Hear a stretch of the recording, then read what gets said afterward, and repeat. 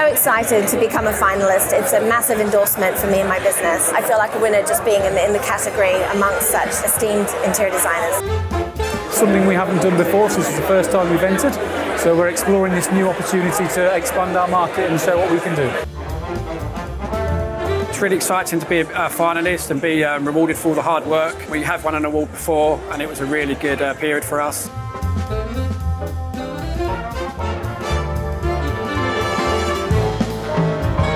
We entered the awards because our clients are architects and interior designers, and this is the benchmark awards for our industry. So to be recognised here is really for us the pinnacle. Winning an SBID award is absolutely fantastic. It's our first time here and it's fantastic to have been honoured for all the hard work and design that's gone into this. Winning an SBID award is a great recognition of what we do. I think it's one of the most reputable bodies in interior design. Winning something like that is tremendous. To win an SBID award for us is amazing, yeah? I'm almost lost for words. I never thought that we would win an award like this.